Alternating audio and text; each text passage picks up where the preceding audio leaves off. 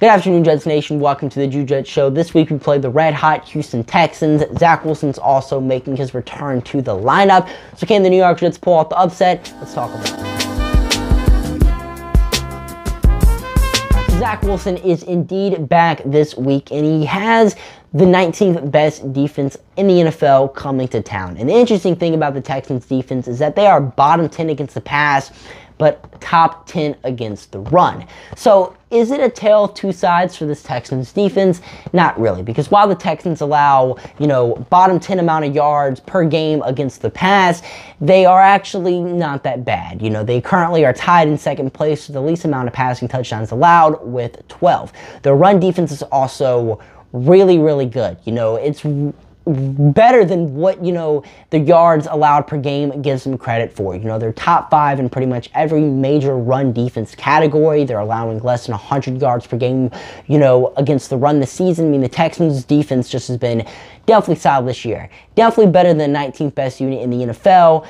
Definitely top 15. I wouldn't say top 10, but it's definitely creeping in on that territory. But the thing about the Texans defense is that they have allowed 400 yards in a game this season. They've allowed close to 40 points. They haven't been a perfect unit, and they do have their flaws. But can the New York Jets expose those flaws is the main question, and I really don't think so. Looking at what the Texans have done against the run this season, looking at how we've ran the football this season, you can't expect the New York Jets to run the football. We're probably going to have less than 70 rushing yards this week. That's definitely a reasonable expectation. The Jets have just struggled at running the football pretty much since week 5. So not expecting that to take off. And when it comes to passing the football, I mean, it's been a struggle for the Jets pretty much all season long. And really, the only way the New York Jets can hope for offensive success in this game is for a Zach Wilson masterclass. It's for Zach Wilson to have another game like he had against the Kansas City Chiefs. And to be honest, I don't see Zach Wilson having that. I mean, he says his mindset heading into this game is that he's going to have more fun than he's ever had in an NFL game. This is going to be the most fun NFL game he's ever played in his career. But is that really going to happen? That's just his mindset. I mean, sure, if you believe in manifestation, then you're 100% riding the Zach Wilson 400-yard game train.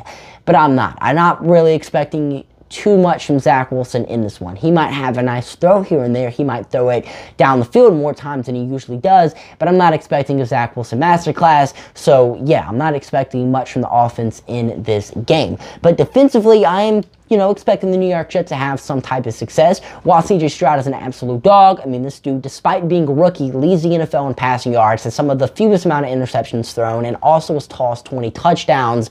The New York Jets definitely might give the best of C.J. Stroud. He has some flaws to his game. He is a rookie. He's going to make those rookie mistakes. He also takes a high amount of sacks. He has 31 on the year, which is 6th most in the NFL. So the pressure is definitely going to get to C.J. Stroud, and with them also being down Tank Dell, losing some talent in the receiving room, with the Jets having one of the best secondaries in the NFL, I do think C.J. Stroud is going to have one of his worst ever NFL games in this one. And I do think the New York Jets are going to be able to contain this Texans passing attack.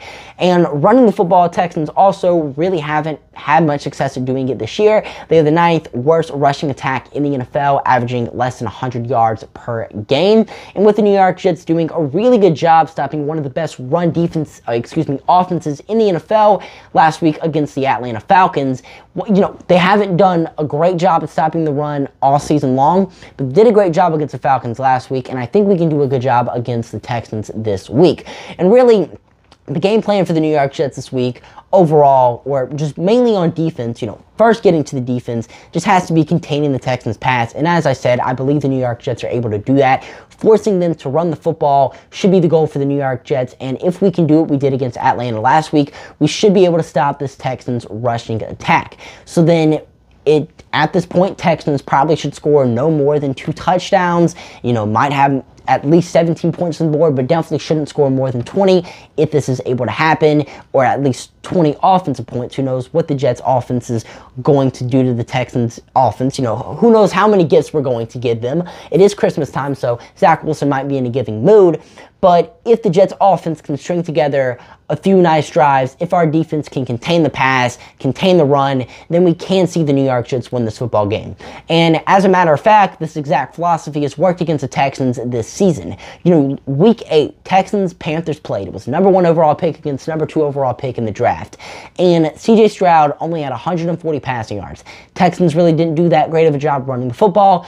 Panthers offense didn't play amazing, but they were able to string together a few nice drives, which led to Eddie Pinheiro kicking a game-winning field goal and the Texans getting their first win on the season.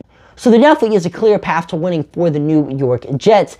It's just what obstacles are going to be in the way for them, and are we going to be able to overcome those obstacles?